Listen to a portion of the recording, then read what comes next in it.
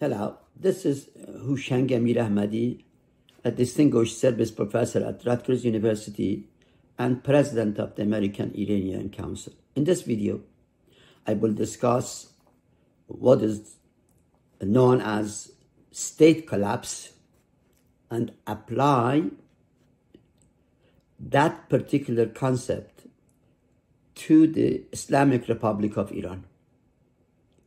About how or why states collapse, there are different conceptual frameworks. I will just point to a few.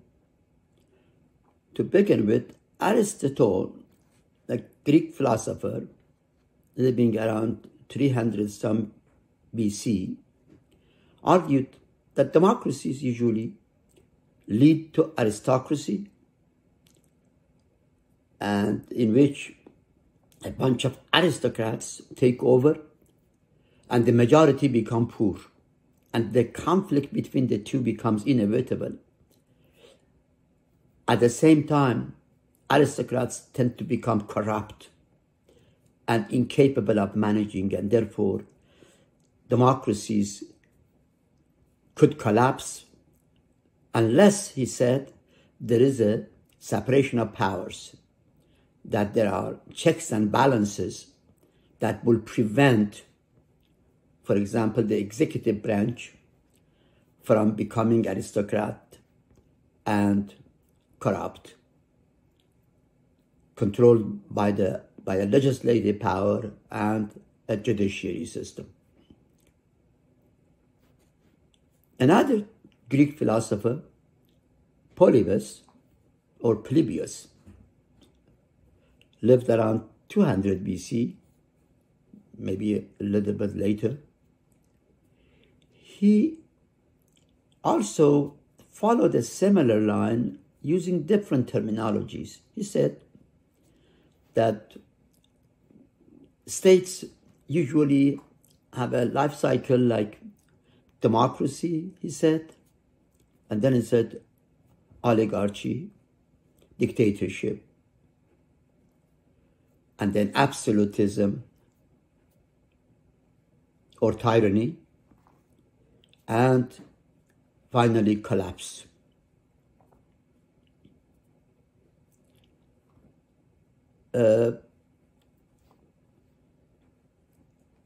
Another important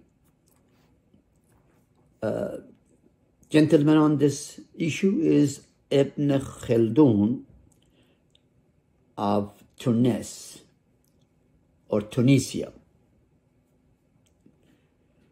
Ibn Khaldun, Islamic historian, he observed that empires or states appear, become senile, then they become basically what he said, dictatorial, selfish, and then gradually move in the direction of becoming very greedy, and then divisions happen within the state, and the state collapses. Again, the interesting sort of thread that brings all of this together is that the state starts from a good place and gradually moves toward something more dictatorial and tyrannical, corrupt, and then collapse comes. Of course, unless before these processes can take place, can hold within the state, checks and balances come in and correct the process. But in most cases, particularly in non-democratic societies, non-democratic states, that checks and balance can't solve the problem. So the states in these societies inevitably collapse.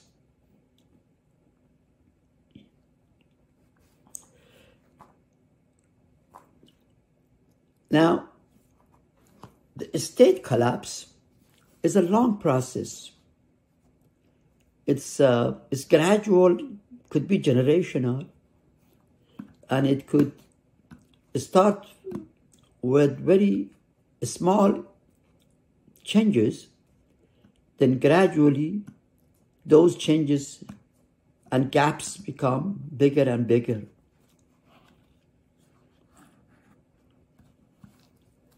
The key to that process is that from the beginning toward the end, when the collapse arrives, the guy or the guys in power on the top become increasingly tyrannical. That is not just dictatorial, but absolutist. Tyranny develops.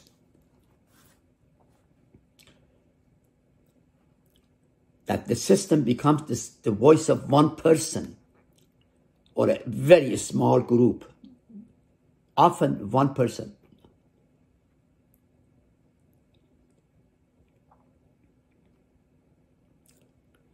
Usually,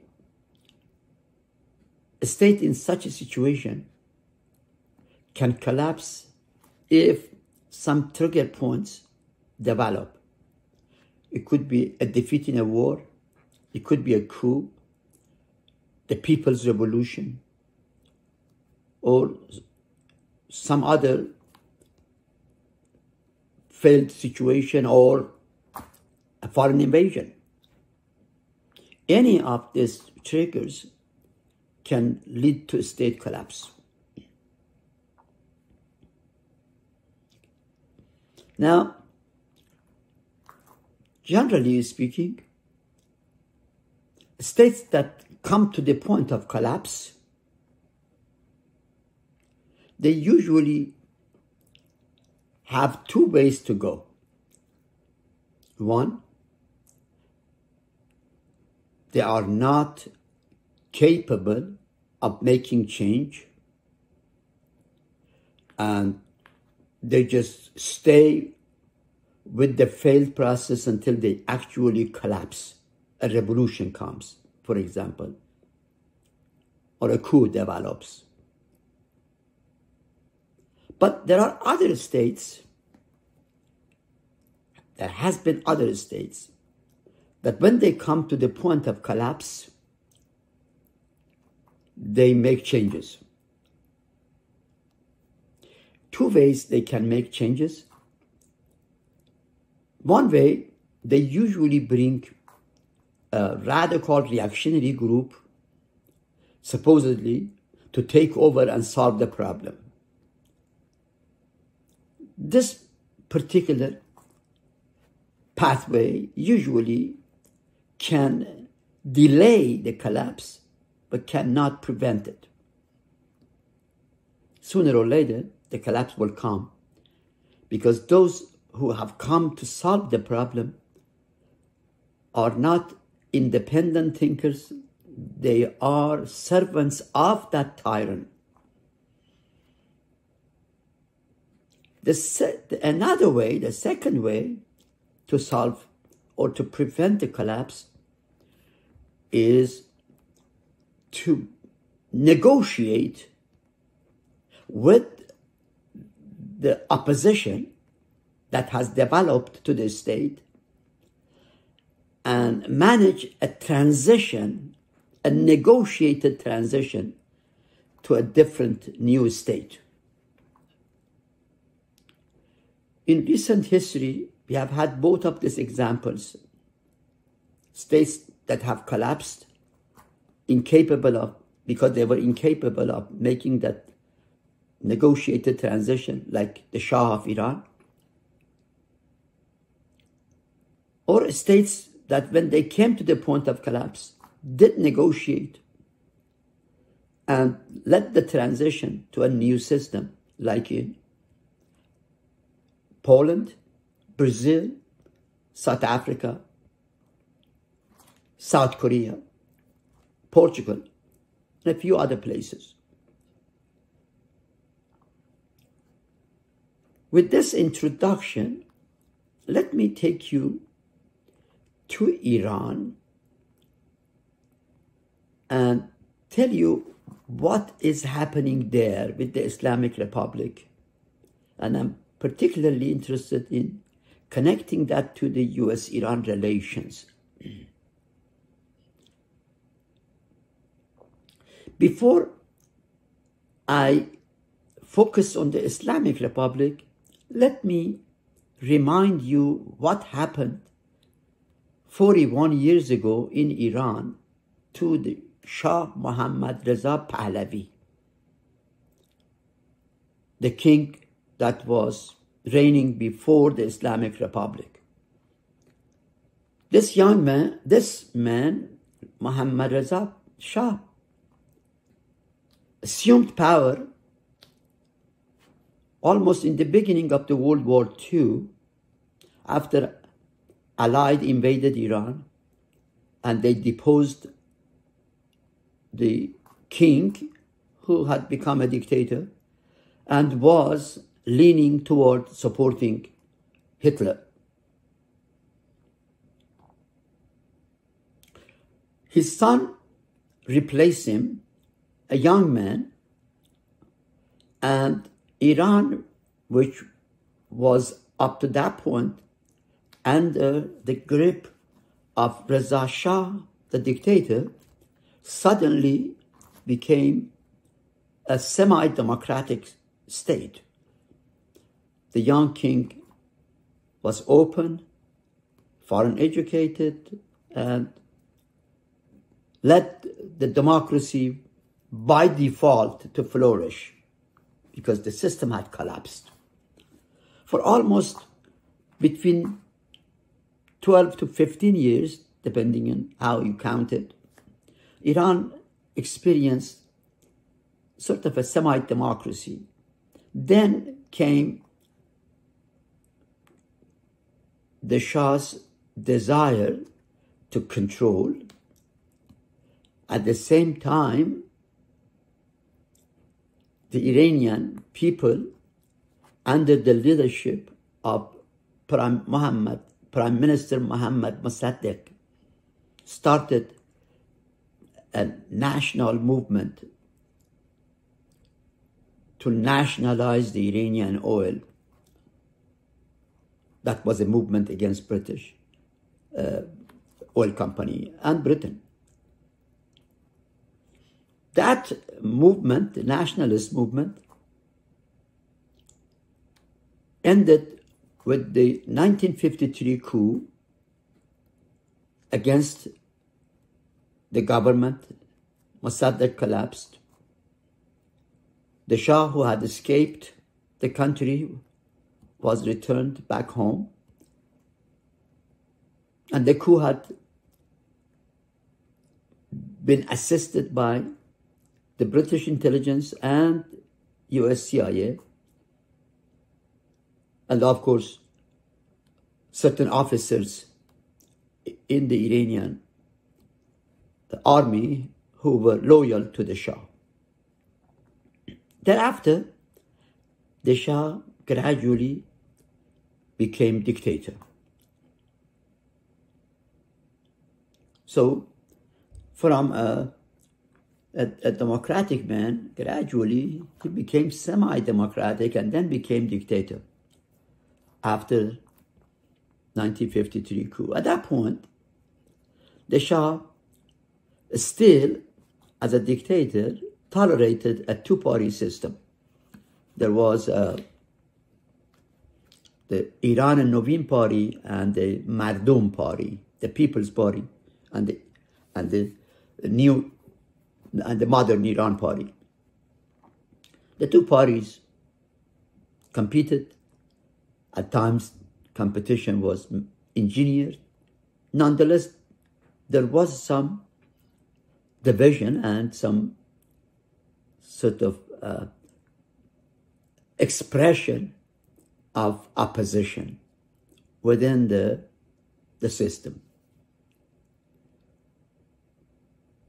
Beginning in 1970s, and particularly after the oil price quadrupled, the Iranian revenue increased significantly, the Shah of Iran gradually moved from dictatorship to tyranny, to absolutism.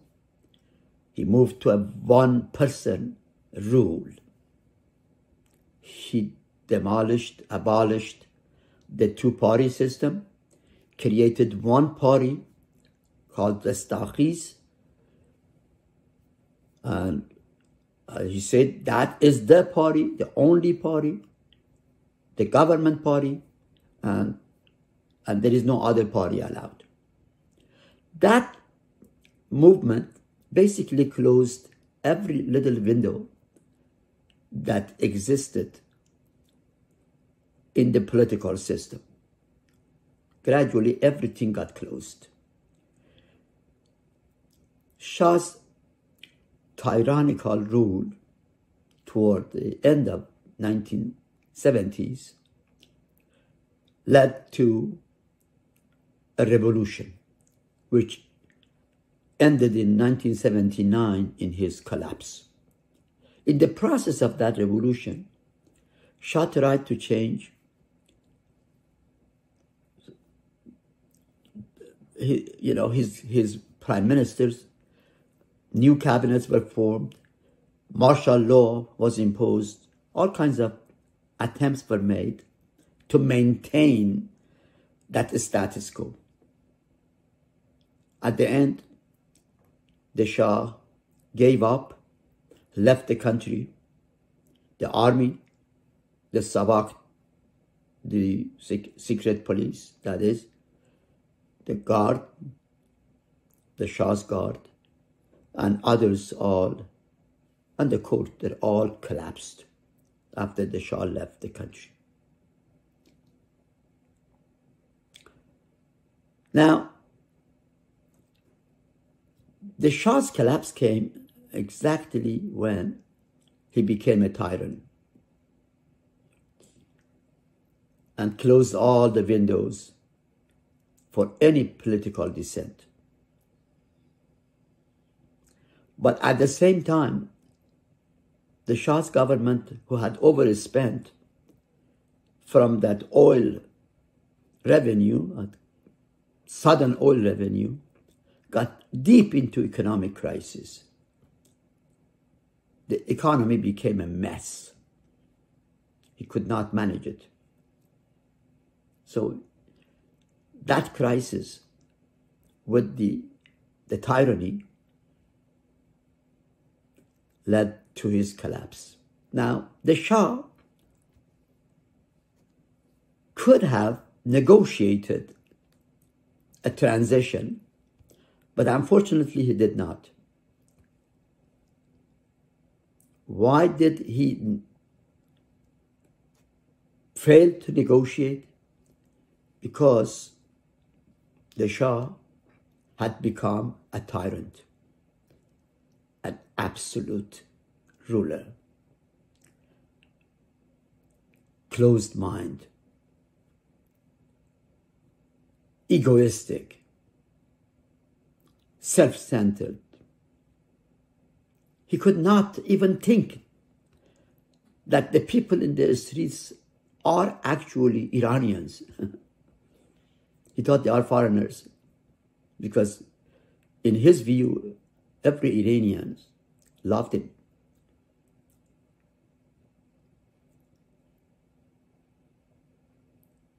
That is the illusion of power, the illusion of being loved.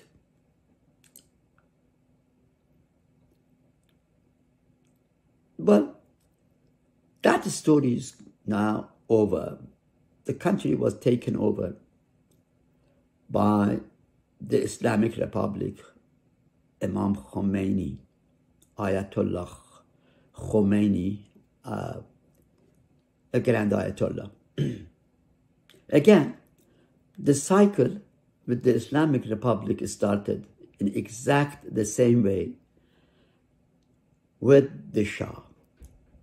In the original years of the Islamic Republic, there was a free society, relatively speaking. After the collapse of the Shah's dictatorship, in fact absolutism, the society had become quite free. They used to call it the spring of freedom. Unfortunately, that democratic stage was short-lived. Saddam Hussein invaded Iran.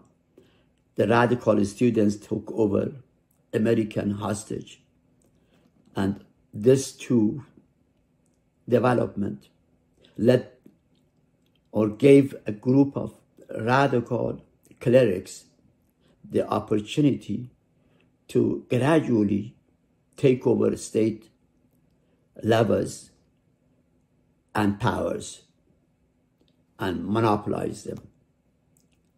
So the Islamic Republic gradually moved from a revolution of people to a system of oligarchies, a few that will control the state. This oligarchy lived for a while until Mr. Khamenei was able to gradually take control and dominate other oligarchs and become dictator. Party system were not originally allowed, but they still allowed dissent, the reformists, the principalists, and so on, were active. This process continued until around 2010, 11, around that area. In the last 10 years, a little bit, probably even more, Mr. Khamenei gradually took the dictatorship and made that into an absolutist system, a tyrannical system, meaning he eliminated almost every opposition, and he would not even allow the reformists to participate in the parliamentary election. Now, everybody is a servant, a subservient to Mr. Khamenei. The man has become an absolutist power. Very much like what the Shah became in mid-70s onward, for the last 5, 6, 7 years particularly. Now, as I said, the Shah, when arrived at that point, he just simply tried to control and to eliminate the opposition, and failed to negotiate, recognize the opposition. A similar process is taking place in the Islamic Republic now. Dissent is not allowed, except for those who, in the last analysis, are loyal to the absolute power. Now, I believe, therefore, the Islamic Republic has been experiencing what the Shah of Iran did before it, and now the Islamic Republic may be at the point where the Shah was just a few years before his system collapsed. He failed to negotiate a transition to a different Iran. It is possible that the Islamic Republic will also fail to negotiate a transition to a new Iran and collapse. I have argued strongly that the Islamic Republic must allow for this negotiated transition, or else it will collapse. There is no third alternative. Collapse or negotiated transition. Will the Islamic Republic follow this? We need to see. One thing the Islamic Republic has done, as previous theologians had suggested, that it has brought a group of radicals, military and others, in the name of the second revolution or second step to the revolution, meaning that they are trying to use this radical to give the people the impression of a radical change that is coming. Well, whether that radical change will come or not, we have to see. It's doubtful that it will, because the group that now controls, for example, the judiciary, the legislative, and the group that will soon take over the executive, they will be all people of Mr. Khamenei's following. I don't think there is anybody there that can question his authority. And the fact is that when the states come to the point of collapse, two developments can happen. One, people, a group of people, a large group of people become subservient, but a small group become courageous, outspoken, walks out of the paradigm and demands paradigm shift, regime change. In Iran, this is happening as we speak, that the opposition to the Islamic Republic has grown bigger, stronger, more radical, calling for regime change. And I would say a few among them are very courageous as well, although we still are looking forward to more courageous leaders. But some are gradually appearing in the society. Now, alongside that, another development should concern the Islamic Republic, and that is its increased animosity and tension with the United States and its allies, Israel and Saudi Arabia, and among others. States that are in the point of collapse, that collapse could speed up, could be helped, assisted by outside forces. The US has maximum pressure policy on the Islamic Republic, and the regime is really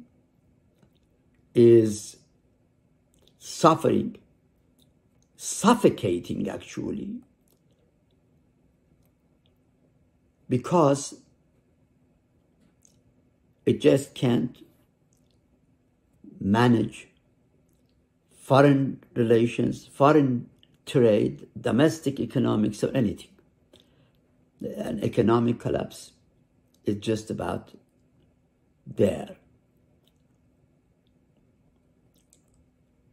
Iranian economy has been in recession for almost 10 years. In the last 10 years, the economy of Iran has grown at 0%.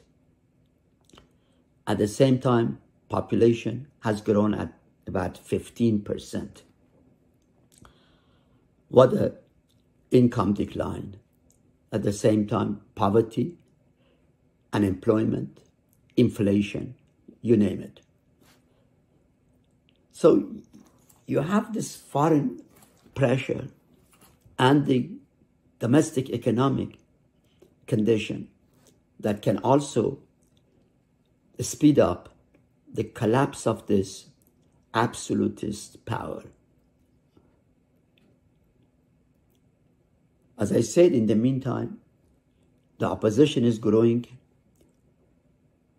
courageous, outspoken, and demanding change. There seems to be no alternative but either collapse or a negotiated settlement. My hope is that a negotiated settlement will develop, that the United States and others will help Iran with that negotiated settlement, because a collapse in Iran will mean a disintegration of the state, not just economically and politically, but also territorially. It will create a mess in the Middle East. That collapse will immediately spill over into the region, and it will destabilize the Middle East. It will take some time for that collapse to get recollected into a state, but by then the impact will be felt throughout not just the region, but also globally. The United States has a national interest in making sure that the state doesn't collapse, but it is forced to negotiate a transition. In my view, Mr. Trump, whoever may take his place later on, must make sure that they support a negotiated transition in Iran. Supporting a regime change in terms of collapse is not the right course of action. Nobody will benefit from it. Israelis, Arabs, Americans, Europeans, they will all lose. Because, as I said, a collapse of the sort that I am anticipating will also lead to Iran's disintegration. So, my 2 cents advice to President Trump and others is that if you are staying with the maximum pressure, make sure that the maximum pressure leads to pressure on the regime to negotiate with its opposition a transition to a new state. That you should not move that maximum pressure in the direction of making the regime collapse or fail. Everybody will benefit from that transition if negotiated well. Everybody will lose from a collapse that will lead to Iran's disintegration. Unfortunately, the Iranian government at this point is not in the mindset of a negotiated transition. Dictators absolutist tyrants tend to stay put until they collapse. That is very possible. But what I am saying is we all have to watch and make sure that things change. That collapse is in nobody's interest. That's my belief. And I think history will prove, if it happens, that I was right. Thank you for listening.